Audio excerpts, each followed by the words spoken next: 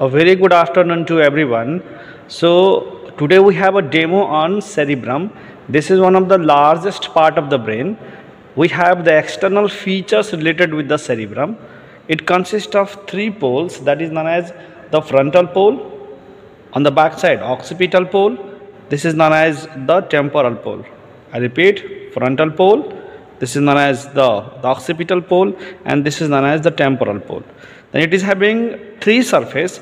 The outer one, this is something known as superolateral surface of the brain, and on the other side you can see the superolateral surface of the brain of the two cerebral hemisphere. Same how, if I'll take a section here from the middle aspect, it divides the cerebrum into two half, that is the right half of the cerebral hemisphere and the left side of the cerebral hemisphere.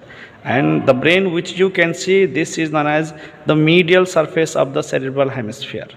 And from the inferior aspect, one more surface is there, that is known as the inferior aspect or inferior surface of the cerebral hemisphere. This inferior surface of the cerebral hemisphere is divided into two parts, that is known as the orbital surface, and on the back side this is known as the tentorial surface.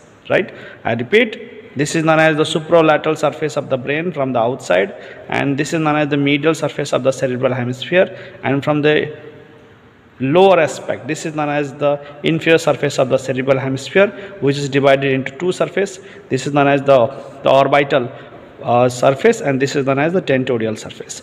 Same how, there are three borders. The border which you can see here, this is known as the supromedial border, and same how from the outer aspect, here we have the border known as the superciliary border, and this border is known as the infralateral border. Same how, you can see here, this is known as the inframedial border. But inframedial, we can say that this is something related with the orbital area, so we can say this is known as the medial orbital border, and here we have the border that is known as parahippocampal border. On the medial aspect, again this is known as medial occipital border. So I repeat again, this is known as medial supromedial border, this is known as the infralateral, but infralateral we can say the front one is known as the superciliary border, this is known as the infralateral border. From the medial aspect, this is known as medial orbital border. Here we have the border that is known as parahippocampal border, and same how, here we have the border that is known as the medial occipital border. So between the supromedial and the inframedial border, this surface is known as the medial surface. Between the supromedial border and the infralateral border, this surface is known as the superolateral surface, and between the inframedial and infralateral border, this surface is known as the the inferior surface of the cerebral hemisphere. Now let's know about the main sulcus and gyrus that is present in each cerebral hemisphere. If this is known as superolateral surface of the cerebral hemisphere, we have to see the sulcus and gyrus present over here. Same how, the sulcus and gyrus that is present in the medial surface, and same how the sulcus and gyrus that is present in the inferior aspect also.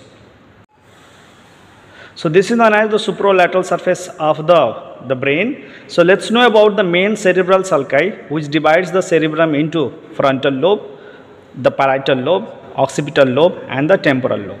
So let's know the main sulcus. This is something known as the central sulcus of Ronaldo, and the central sulcus of Ronaldo begins by cutting the supromedial border of the cerebral hemisphere.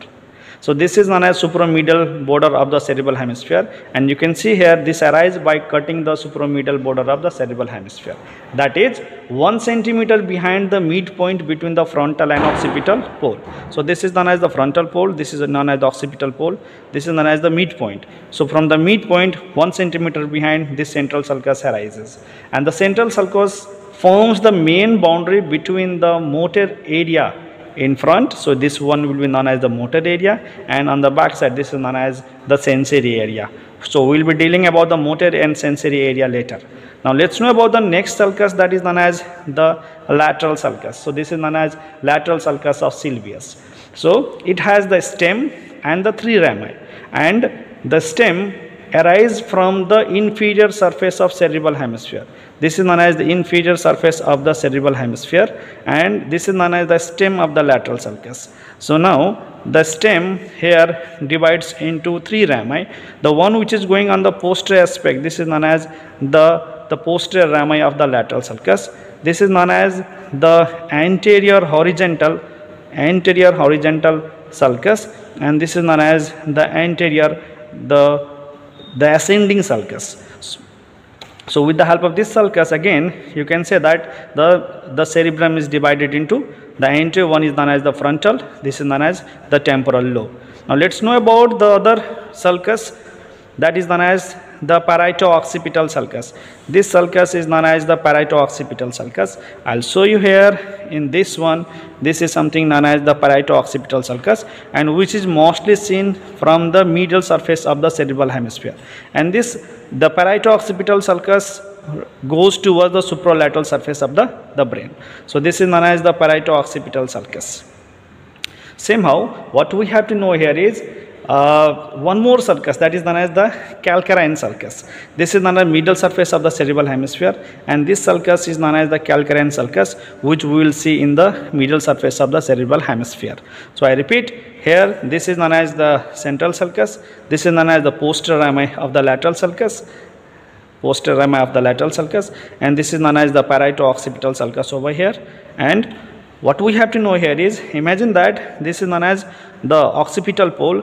5 centimeters just in front of the occipital pole, we have the area known as preoccipital notch. So from the preoccipital notch, let's draw imaginary line from here till the parieto-occipital sulcus, right?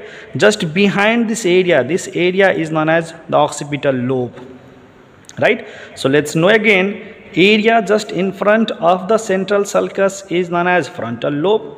Area between the central sulcus and the parieto-occipital sulcus is known as the parietal lobe, and area which is passing from the preoccipital notch and the parieto-occipital sulcus, just behind that, this is known as the occipital lobe, and area which is just below the lateral sulcus is known as the temporal lobe. Now let's know about the main sulcus and gyri, which is present in frontal, parietal, occipital, and in the temporal lobe. So if this is known as the central sulcus, now can you see here, just in front of the central sulcus, this sulcus is known as precentral sulcus. So we are dealing about the frontal lobe. So this is precentral sulcus. Now area between or we can say the gyrus which is present between central sulcus and precentral sulcus is known as precentral gyrus. So this is known as precentral gyrus. Just anterior to the precentral sulcus, we have other sulcus gyrus of the frontal lobe. Can you see here, this is known as superior frontal sulcus. This is known as inferior frontal sulcus. So with the help of the two sulcus, that is superior and inferior frontal sulcus, the frontal lobe is divided into 3 gyrus. So this is known as superior frontal gyrus, this is known as the middle frontal gyrus, and this is known as inferior frontal gyrus. Again, the inferior frontal gyrus is divided into 3 parts. So with the help of anterior horizontal and anterior ascending rami. So this is known as anterior horizontal, and this is known as anterior ascending rami. So it divides the inferior frontal gyrus into 3 areas. Let's say that this is area number 1, this is area number 2, and area number 3, right? So this area number 1, or the area, this one is known as pars orbitalis. Now this area is known as the pars triangularis, and the area, this one, is known as the pars opercularis. So with the help of these 2 rami, the inferior frontal gyrus is divided into pars orbitalis, pars triangularis, and pars opercularis. Now let's know about the gyrus and sulcus which is present in the temporal lobe. If this is a temporal lobe, we have the 2 main sulcus. This is known as superior temporal sulcus, and this is known as inferior temporal sulcus, which divides the temporal lobe into superior temporal gyrus, the middle temporal gyrus, and inferior temporal gyrus, right? Somehow, if this is known as central sulcus, just behind the central sulcus, this sulcus is known as the postcentral sulcus. The area between the central sulcus and the postcentral sulcus is known as the postcentral gyrus. So this is postcentral gyrus, right? And we are dealing about parietal lobe. right? Now can you see here, this is something known as intraparietal sulcus. So this intraparietal sulcus divides the parietal lobe into superior parietal lobules and inferior parietal lobules. Now let's see about the occipital lobe, right? So occipital lobe, can you see this is known as occipital lobe. Now the area that is just behind the parieto-occipital, the sulcus and the preoccipital notch, this is known as the occipital lobe.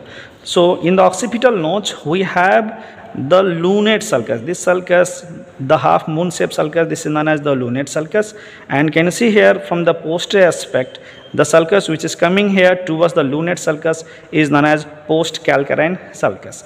Now one more area you can one more sulcus you can see here, this is known as lateral occipital sulcus. This is lateral occipital sulcus, and this lateral occipital sulcus divides the occipital lobe into superior and inferior occipital gyrus.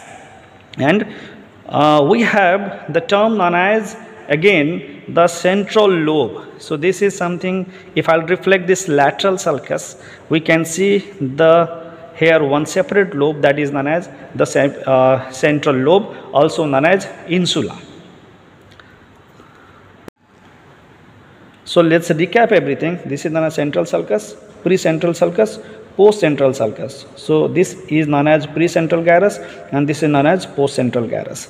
Same how this is known as superior frontal gyrus, this is known as the middle frontal gyrus, and this is known as the inferior frontal gyrus. So we have the two sulcus. This is known as superior frontal sulcus, this is known as inferior frontal sulcus. So inferior frontal sulcus again divided into three parts. This is known as the pars orbitalis, pars triangularis and pars opercularis with the help of anterohorizontal and anteroascending rami.